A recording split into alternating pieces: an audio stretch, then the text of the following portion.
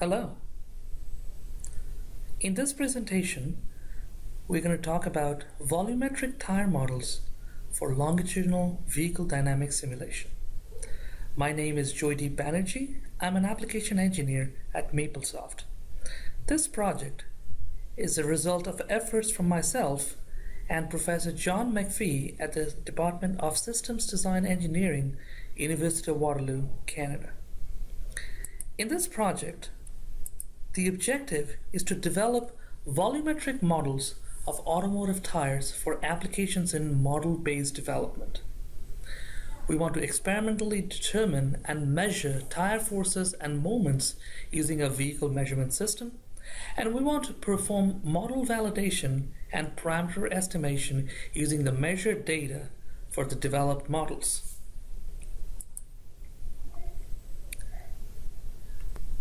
The objective of the tire model is to evaluate the traction force Fx, the lateral force Fy, the normal force Fz, and the overturning moment Mx, rolling resistance My, and self-aligning moment Mz from the orientation and speed of the vehicle. Existing tire models can be separated in three broad categories. On the one side of the spectrum are the tire models that are based on experimental data only. Pacheco's magic tire formula would be the example of one of these. On the other hand, we have tire models that capture the complex physical behavior of the constituent material. Finite element-based tire models would be an example of this kind. In between these two extremes lies the tire models that capture some physical nature of the tires, and depending on various complexities, these tire models can have various features built into them. For example, a brush model has been used in conjunction with rigid carcass model, linear carcass model, non-linear carcass model, and even asymmetrical carcass models to model tires. Similarly, string models and beam models have also been used by many researchers to model the behavior of an automotive tire. However, if these tire models are projected onto the accuracy and complexities plane, we will see that there's a lack of balance between the accuracy and complexity. This is precisely the spot that we want to fill by using a volumetric tire model. At this point, it is necessary to explain the formulation behind the volumetric tire model. In volumetric approach, it is theorized that when two bodies are in contact with each other, springs extend from their undeformed surfaces, which try to pull them apart, generating contact forces and moments. If we consider these springs to be linear, the total force exerted by all these springs can be expressed as a surface integral, which evaluates to be a constant kV multiplied by the volume of interpenetration. The location of this net force can be evaluated by another surface integral shown here, and it comes out to be the centroid of the volume itself. kV is known as the volumetric stiffness coefficient. The introduction of damping can also be accommodated in this framework. If we consider A to be the volumetric damping factor, the total force Fn can be evaluated as kV times volume times 1 plus A multiplied by Vcn, where Vcn is the normal component of the velocity of the centroid of the volume. However, it can be easily seen that the point of application of this force Fn is no longer at the centroid of the volume. For this reason, it gives rise to what is known as the rolling resistance. If a body is undergoing relative angular rotation with respect to the other body, the rolling resistance can be expressed in terms of kV, A, Js, and omega t. Js is a weighted second moment tensor of the contact surface, where the weighting functions are the deflections at every point on it.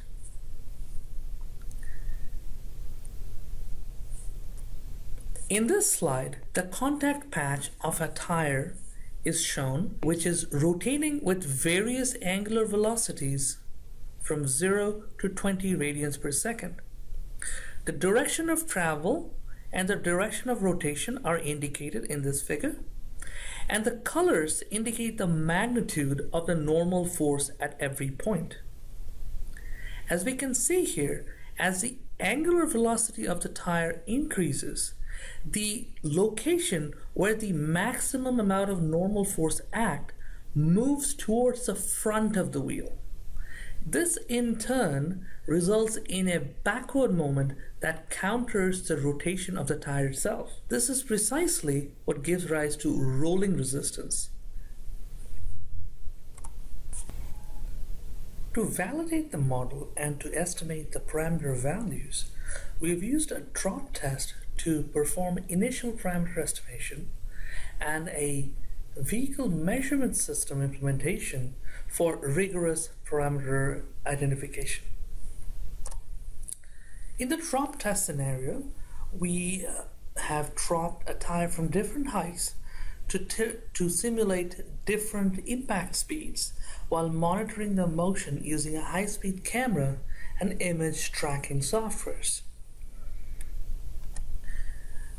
For the VMS system, or the vehicle measurement system, we've used a Toyota RAV4 electric vehicle, which was instrumented with wheel force sensor, wheel position sensors, laser ground sensors, laser Doppler velocimeter, IMUs and GPS to track the orientation of the body, and EV-CAN analyzer softwares to capture and analyze the data.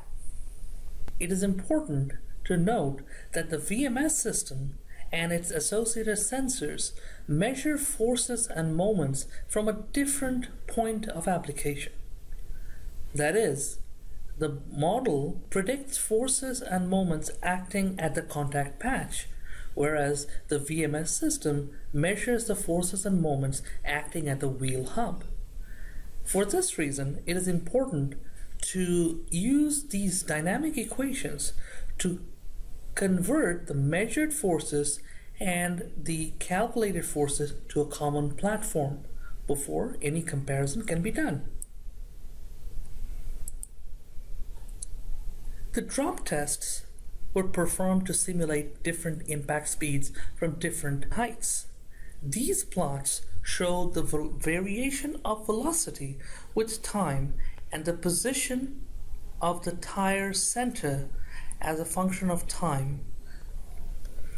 To match this model behavior, we have used 3 different tire models. One is a linear point contact formulation, which is used extensively in many commercial products. Second is the volumetric tire model that has linear springs and dampers in it. The third is a bilinear point contact model where the stiffness and damping coefficients vary in a piecewise linear fashion. The characteristics of these 3 models are shown here in this figure. When simulated, it is observed that the point contact formulation that uses linear springs and damper gives rise to the maximum amount of error. The volumetric formulation that uses linear springs and damper performs slightly better. However, the nonlinear point contact formulation is found to be the one which generates least amount of error. This indicates that the behavior of the tire has some nonlinearity associated with it. When simulated, it is observed that the linear point contact formulation gives rise to maximum deviation from the measured behavior. The linear volumetric formulation, however, offers slightly better performance, whereas the nonlinear point contact formulation gives rise to least amount of error. The data obtained from the VMS testing are used for parameter estimation for dynamic tire behavior.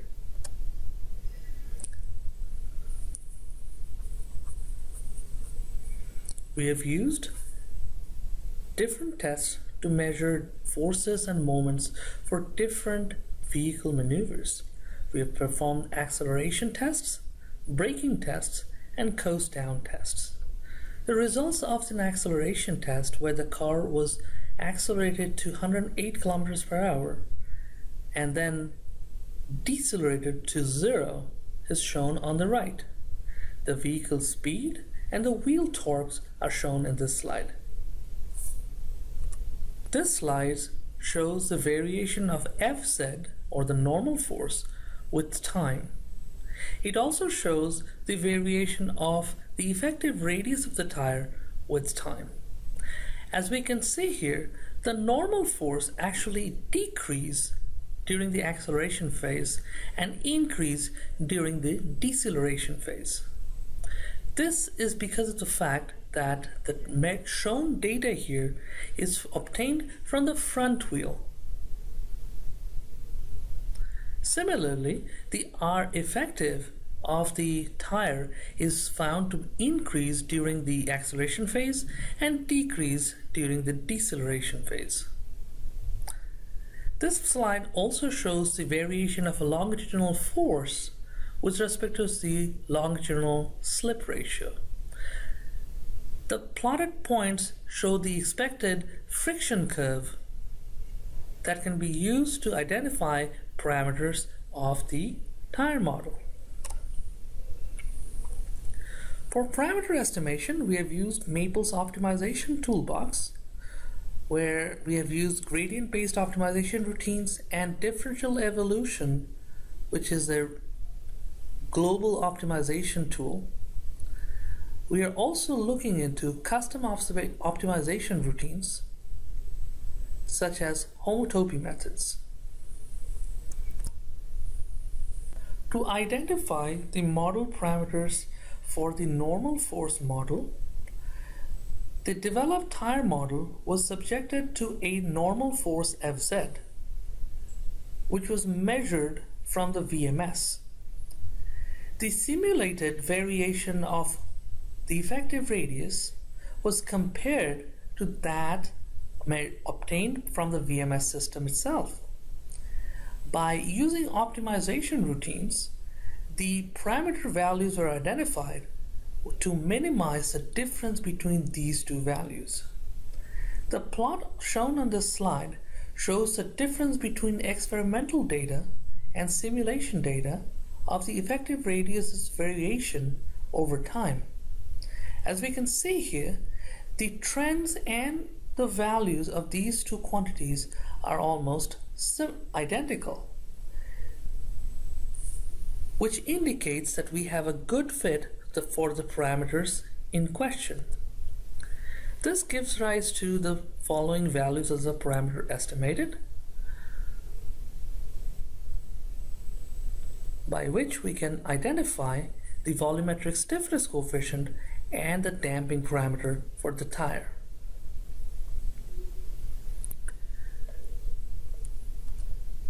In our next presentation, we're going to present the derivation and identification of longitudinal and lateral force models. Thank you for your attention. In our next presentation, we're going to be presenting. In our next video, we'll be presenting